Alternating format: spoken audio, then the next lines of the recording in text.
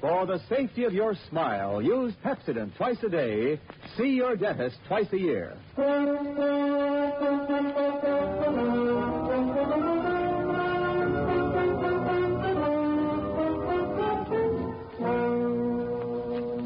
Lever Brothers Company presents the Pepsodent program, The Adventures of Phillip Marlow, starring Van Heflin.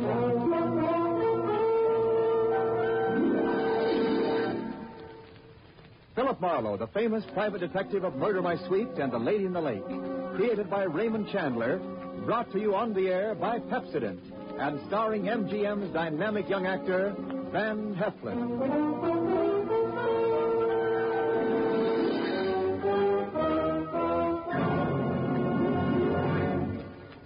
Now, families all over America have named their favorite toothpaste. New Pepsodent with Irium. New, fresh-tasting Pepsodent with a new, cool, minty flavor. It's preferred 3-to-1 over any other toothpaste. It's true. With families all over America, new Pepsodent is the favorite 3-to-1. Families from coast to coast recently compared new Pepsodent with the toothpaste they were using at home. They preferred new Pepsodent by an overwhelming average of 3-to-1 over any other brand they tried. These families, 3-to-1, said new Pepsodent tastes better, makes breath cleaner, makes teeth brighter. Yes, families 3-to-1 say new Pepsodent tastes better, makes breath cleaner, makes teeth brighter. Get new Pepsodent toothpaste for your family right away. Now, Van Heflin in The Adventures of Phillip Marlow.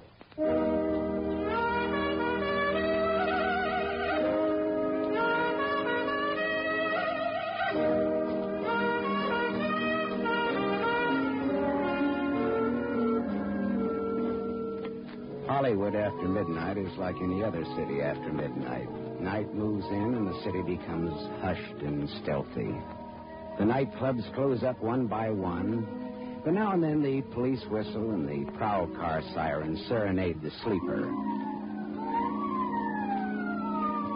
If you've got any copping at all, you get on edge and you have to get dressed and go out and walk it off to relax.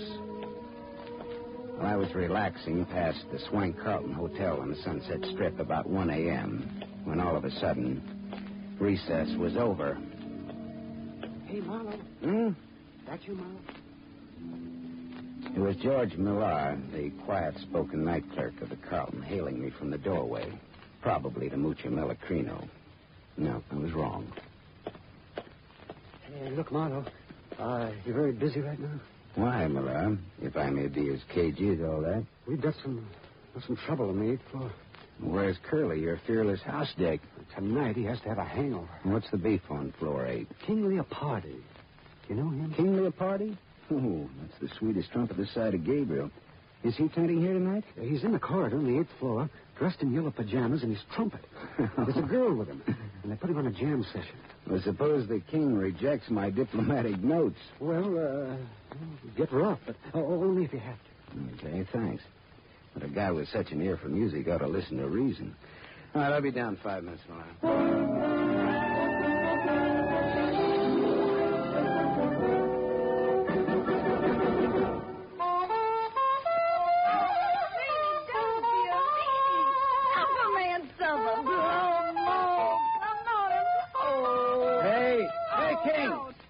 King, that's all, boy. Oh, South mellow, King and yellow, more Sereno, more. I said, all right, King, the party's over. Hey! Were you addressing me, peasant? I said, wrap it up, can it? Put it on ice. The show is over. Ah. Conk him, King. King Kong, that's what he is, King Kong. Let him have it, King. Fanfare to a nosy house dick, as follows. All right, now look, Yellow Pants, wrap up your bugle and buzz off. Now hit the grit. Oh, you're tougher than a 40-cent steak, aren't you? Well, this will make you soft and tender. Here. Atta boy, King. Hit him again for me. All right, hit me with that trumpet, will you? Okay, King. Now,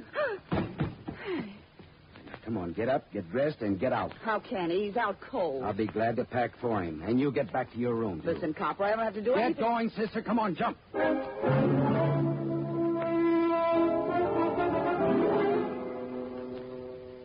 The door to room 815 was ajar. I went in and began tossing a lot of that yellow silk that the king liked so well into his suitcases. Something at the small desk stopped me. Tucked under the corner of the desk blotter was a note. It was assembled from words and letters cut out of newspapers and pasted on a telegraph blank. It said, 10 grand by Thursday night, Leopardi, or else. Her brother. I slipped the note in my pocket and went out in the corridor just as the king staggered past me into his room. I could get an infection from the dirty look he gave me as he slammed the door after him. The door 2 suites away opened a crack and then shut again very quickly. I went over and knocked. Beat it, copper. I want to talk to you. I don't want to hear from you. Okay, here I come, sister. Ready or not? I'll blow you down, so help me, I'll let you have it. Lay that pistol down, babe. Come on, Get out come before on. you pick up weight you didn't count on. And what would the little girl be doing with a .25 automatic, I wonder? A girl needs protection with insects like you around. Look, what's your name? Little Bo Peep. Okay, but what does little boy Blue with a horn mean to you? I admire his work. Do you know King Leopardi? No. Well, what are you doing in a place like this? I can tell you can't afford it. What's your angle? I won a soap contest. All right, baby. You want it that way? What are you going to do? We'll make a phone call. Won't cost you a nickel. Hello, desk. Millar, it's Marlowe. I'm calling for the lady in room 811. She's checking out.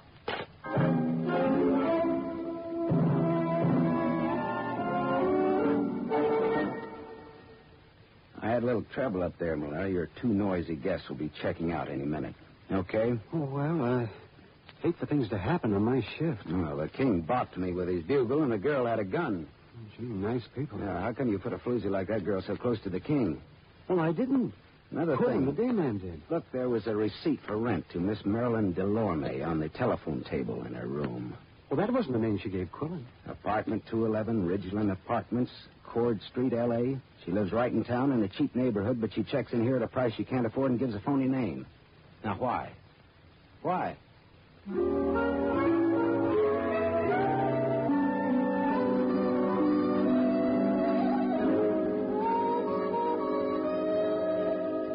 Cord Street, where Marilyn Delorme lived, was Old Town, Arty Town, Crook Town. It was afternoon when I got off the cogwheel car that climbs the steep hill to where the Ridgeland Apartments sat on the top of Bunker Hill. I went up dim, dusty stairs to apartment 211, and I tapped on the door. There was no answer, so I tried the door. It was unlocked. The room inside was dim with stagnant gloom.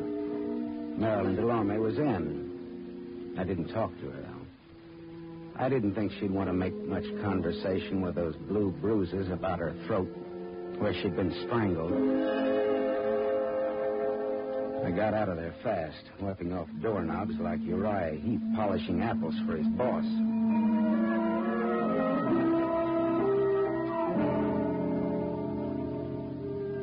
I found King Leopardi at his job at the Club Belvedere. He was relaxing at a table in the bar with a kind of a girl commonly referred to as a knockout. She looked tall, and her hair was the color of a brush fire seen through clouds of dust. I pulled in my chin and then walked over to the table. Hello, Leopardi, old maestro. You remember me? I'm sorry I can't say that. Why, you dirty keyhole snooper. King, please don't start anything You again. left a certain little note in your hotel room last Get out, night. time a dozen. That wasn't all. That dame with you I last said night. beat it. King, sit down. Beat it and take this with you. There's not much snap in that punch, King. Would you like to try it again? I've had some drinks. I'll see you later when I'm okay. See you later, too, Dolores, after the floor show. I'm sorry, Miss... Sit down. You've made us conspicuous enough as it is. Now, wait a minute. Sit Look, down. All right, thanks. Well, that's what I get for being a little gentleman and letting him pepper me without a comeback. No, he's always spoiling for a fight. The king just can't control his dukes, can he? You better have a drink. All right.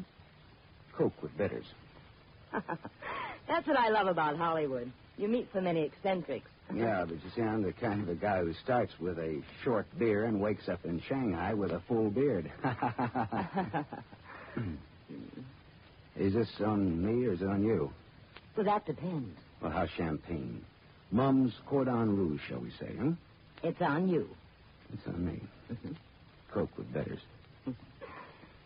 How did you get to know King Leopardi? Oh, I just happened to throw him out of his hotel last night. Oh, house detective, huh? No. Filling in for a friend. Phillip Marlow, private investigator's the general tag. Oh. How did you happen to get to know the king? I once sang in his band, but not for long. Well, then, look, tell me, would it be hard for a woman to get to him? Only if he was surrounded by a wall of fire. If the woman had a gun? Why? Well, I found this threat note on his desk last night. It asked for $10,000 or else, and it's signed her brother. Well? Well? Yes. A woman with a gun could get to him, and everybody would give her a great big hand. Mm-hmm. Well, I'll skip that Coke and bitters and say good day and thank you, Christabel. The name is Dolores. Oh, good afternoon, Miss Drury. Chiozza. Dolores Chiozza. Oh, Chiozza. Fare thee well, Miss Chiozza. Formal, aren't you? So long, Dolores. So long, Philip. If I hear of anything, I'll toss it your way.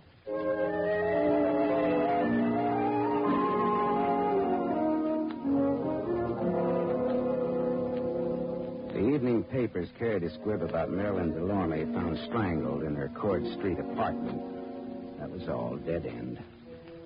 Until about 1 o'clock in the morning when the telephone started having hysterics on my night table. Yeah. Philip, this is Dolores. Dolores. Dolores? Oh, yeah, sure. Would you come over to my place right away? 2412 Renfrew Street, below Fountain. Hey, wait a minute. It's a sort of bungalow court. Mine is the last one in line. Well, sure, but wait a minute. What's the matter? Dolores, look, what's the matter? King Leopardi is here, too. King Leopardi. He passed out of my den. It's absurd, isn't it? Yeah, it's absurd. And it'll cost you $20. All right, but hurry. Please hurry. All right, I'll be right over. Phone calls in the dead of night. I should have been a midwife.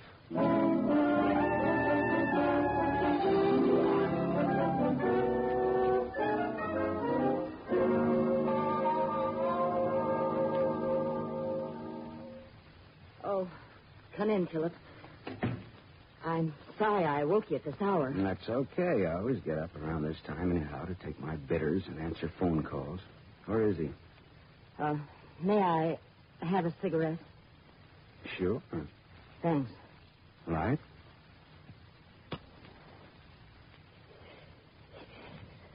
Where did you say it was, huh? In my den. Oh, Philip. Philip, he isn't drunk at all. Did you really think he was drunk? He's dead. What? The king is dead. Long live the... With my gun. Well, good for you. The lady wins the large Cupid doll. Hey, come on, let's go and look at him.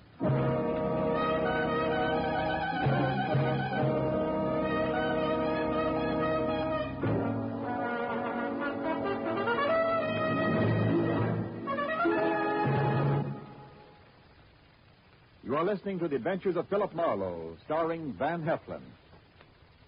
Yes, families all over America have named their favorite toothpaste. New Pepsodent with invigorating Irium foam. New fresh-tasting Pepsodent with a new, cool, minty flavor. It's preferred 3-to-1 over any other toothpaste. It's true. Families all over America say new Pepsodent is their favorite 3-to-1. The Paul A. Thompson family, Summer Street, Stamford, Connecticut, preferred new Pepsodent on every single count. The Thompsons say new Pepsodent tastes best of all, makes breath cleaner, makes teeth brighter. On all these counts, by an overwhelming average of 3-to-1, families prefer new Pepsodent over any other toothpaste they tried. It's a fact. Families 3-to-1 say new Pepsodent tastes better, makes breath cleaner, and makes teeth brighter. Remember, this is not just our opinion. It's the honest conviction of the Thompsons and other families who compared new Pepsodent with the toothpaste they were using at home. Get new Pepsodent, the only toothpaste containing Irium. Get it for your family without delay.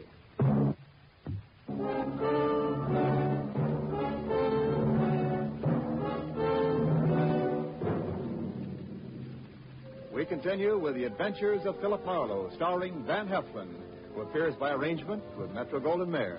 Producers of The Huckster, starring Clark Gable.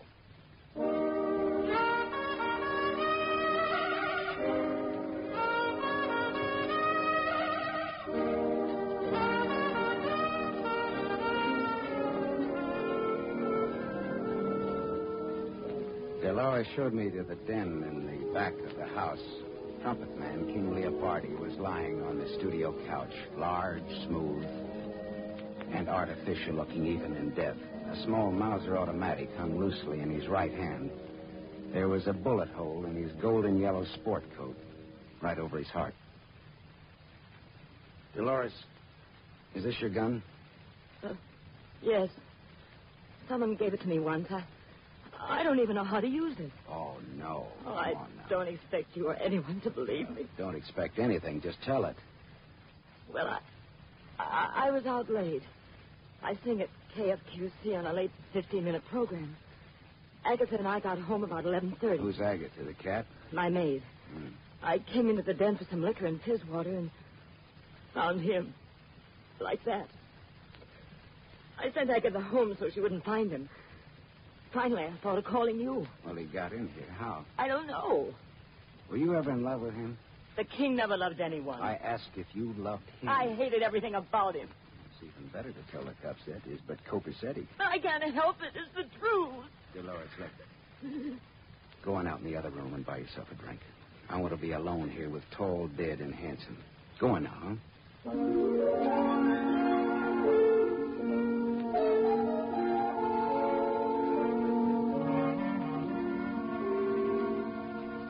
After Dolores had taken her white face out of that room, I could work better. I went through the king's pocket and found his key ring. One key fit very nicely in the lock of the back door. I went to the living room where Dolores was huddled against the arm of the Davenport trying to become a part of the pattern. Dolores, how long has Agatha been with you? 2 years. Did she ever steal anything from you? Small things, that's all. There are nylons now and then. I didn't mind why. Well, she sold a key to somebody. A key to this apartment. Oh, what's the difference, Philip? We're wasting time. I'm done for as a nice person. They'll think it was a lover's quarrel and I shot him. Or that he shot himself over me. Well, you don't die from the latter, though. Your reputation does. And I care about what people think of me. Yeah. Well, that's what makes me for you again, lady. Thanks, Philip. Now, let's suppose you give me a description of Agatha and tell me where she lives. I want to talk to her. Tonight.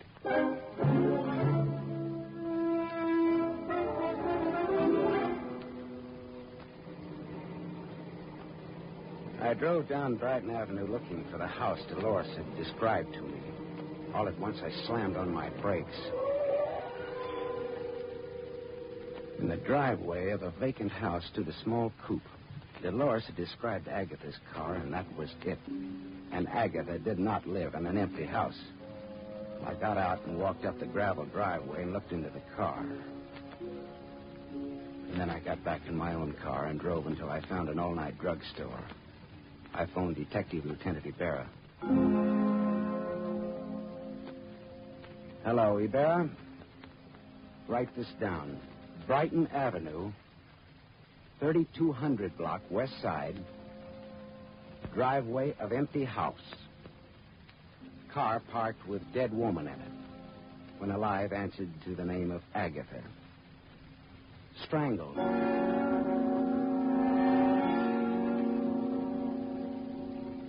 I went back to the Carlton Hotel where it all started the night before. Quillen, the head day clerk, was on night duty. That surprised me a little bit. It was 2 a.m. and very empty, very quiet in the lobby. I was fine. Well, if it isn't Marlow, the old cruise man. A good morning, and tripe like that. Hello, Quillen. Look, how come you're on duty? Millar went on vacation this a.m. His brother has a cabin at Crestline on the Arrowhead Road. Well, I didn't even know he had a brother. Now you know. Quillen, look, how come an old hotel man like you registers floozies like that Marilyn Delorme on the same floor with people like King Leopardi? What? You heard me, mine host. I didn't register the girl or Leopardi. Millar did. What? You heard me. Well, why was the room between their rooms empty last night in times like these? Well, Millar had it marked on change. Plumbing out of whack or something. Why? Oh. Well, here's why. A lad with a pass key could have gone into that room and then unlocked the two connecting doors. And then you could have run a bus service between the girls' room and Leopardi's. What are you driving at? That girl in 811 had a gun and Leopardi had a threat letter last night. Now, here's what I want you to do. Call the hotel where Leopardi's staying now and ask if he's there. Why? Because. Good enough? Best reason in the world. Wife always uses it. Wait here.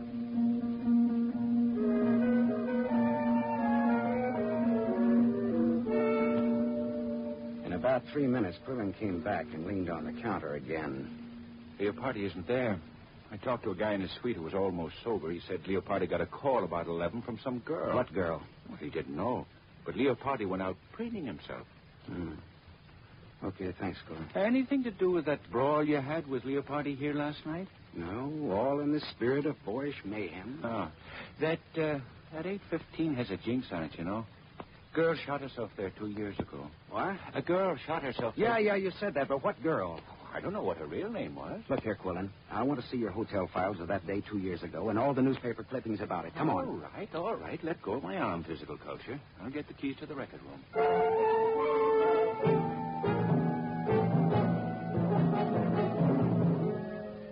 I read the hotel files of that day 2 years ago, and I read the newspaper clippings of that suicide in 815. Then I asked Quillen just where George Millar's brother had his cabin in the mountains.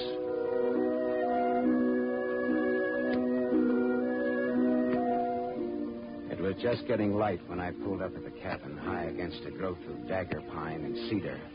Smoke was curling from the chimney. Someone was awake. George Millar himself opened the door. Oh, Marlow. Oh, gee, it's good to see you. How'd you ever find us up here? How about some bacon and eggs? The answer in my brief Marlow morning manner is yes. Oh, that's swell. I'll wake up my brother and we'll all eat together, huh? You don't have to wake me up. I'm up. Oh, hello, Gaff. Who's your friend, George? Gaff, this is Phillip Marlow. You've heard me talk of him. How are you, Mama? Gaff Tally. That the name? Yeah, my brother. That's his fighting name. He used to be a heavyweight boxer. Fighter. Boxers dance. Fighters fight. Let's get coffee started, huh? Marlow's hungry. Say, I've had a busy night. King Leopardi's been bumped off. Bumped off? Lowbrow for killed. Vernacular for murder. The king is dead. Where? How? In a girl's apartment. Nice girl, too. The old suicide gag. But it could ruin the girl. Oh, gee, that's lousy. Yeah, but it won't work. It was murder. What makes you think it was murder? Well, Gaff, the way I cased the job, the kill was supposed to have been pulled in his room 815 at the Carlton Hotel night before last. Is that a fact now? Yeah. I spoiled it by giving the king the merry heave-ho before the girl in 811 could get to him. Didn't I, George? I guess you did, Marlow. Yeah. Of course, it would have been poetic justice if King Leopardi had been killed in the same room where a girl committed suicide 2 years ago, registered as Mary Smith. Usual name, Eve Tally. Did you hear that, Gaff Tally? Eve Tally. I heard it, Marlow. So he had a sister named Eve, shot herself in 815 at the Carlton. So what? So, George here told me that Quillen registered that professional gun girl in 815 night before last. Oh, no. George registered her. So? So George kept the room between the girl and Leopardi vacant. When everything was quiet, he had opened the communicating doors, and Marilyn Delorme would walk into the king's room, muffle her .25 in a pillow, and shoot the king in his sleep. How am I doing, boys? Fine, Marlon. How am I doing? Gaff, put away that gun. I'll bet you even checked on 118 Cord Street. Mm-hmm. I found Marilyn Delorme strangled. She knew too much. For a few bucks, you boys got Agatha to call Leopardi last night from the radio station, pretend she was Dolores, with an interesting invitation. The king always had a yen for Dolores, and he came running. You shot the king before Dolores came home and left him in her den. Then Gaff got rid of Agatha. She knew too much, too. Leopardi was the worst kind of a rat, Marlow. We loved our sister. She fell for him, and he threw her out. She killed us. Now, what would you do, Marlow? Take his gun, George. Don't get between us or behind him. His .45 goes right on through. have to take your gun, Marlowe. We'll always treat it like your own, won't you, George? Got it, George? I've got it. Stand out of the way. Does it have to be this way, Gaff? Yeah, it has to be this way. Sure, George and Gaff, the avengers of innocent girlhood in their righteous indignation. Shut up, Marlowe. Lynch mobs, tar and feather merchants, and other laws unto themselves take notice. George and Gaff, they wrote the book. Say your prayers, Big Mouth. Gaff, there's been enough killing. Get out of No, the way. Gaff, I won't. I swear I'll let you have No, it, too. Gaff! I'm warning you. Goodbye, Gaff.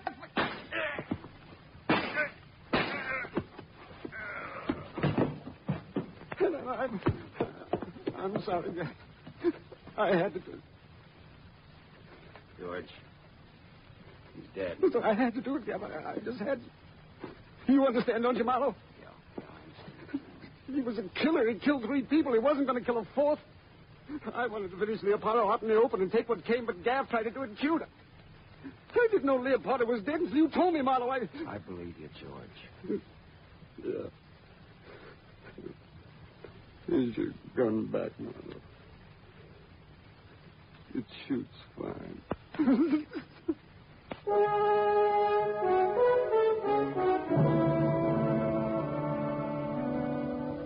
I put in a big pitch for George at headquarters. After all, he hadn't killed anybody except Gaff, and that was in self-defense and in defense of an unofficial copper named Marlowe. He won't go get off scot-free, but he won't inhale cyanide either at the taxpayer's expense. After I talked to Ibarra at headquarters, I telephoned Dolores Pioza. I didn't give her the sordid details, but just told her not to worry, that she was in the clear. Philip. Oh, thank you, Philip. I'm so relieved. I'm so grateful. I'm so thirsty. Well, come on over then. Hey, wait a minute. Now, is this fiesta on you or is it on me? Why? Well, I mean, do I drink Coke and bitters or Cordon Rouge? It's on me. All right, then, champagne it is, baby. But look, let me bring the glasses, huh?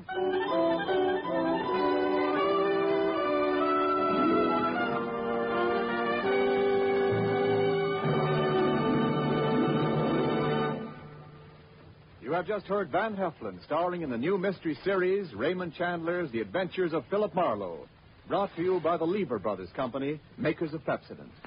Van Heflin will return in just a moment. Men, here's an important announcement. News about a sensational hair tonic discovery. It's Trim Hair Tonic made by Pepsodent. For the first time, science has created a hair tonic with pure virgin olive oil. There's no finer hair and scalp conditioner.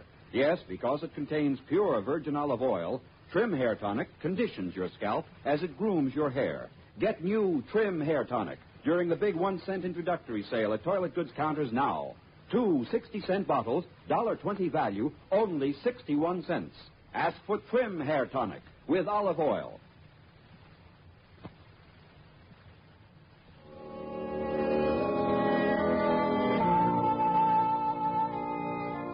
Now, concerning next week's show, here's our star, Van Heflin. Philip Marlowe crouched in the darkness of Beverly Glen and waited for those footsteps to come closer. And then all at once, the Sandman hit him without bothering to remove the sand from the sandbag. And when Marlowe woke up in the morning, his wallet and his gun were gone. And he was wanted for murder.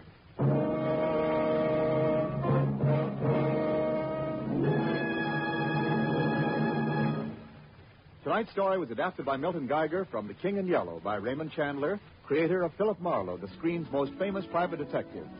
The original music was composed and conducted by Lynn Murray. This is Wendell Niles inviting you to listen again next week at the same time to another exciting mystery on the adventures of Phillip Marlowe, starring Van Heflin with a distinguished cast. This is NBC, the National Broadcasting Company.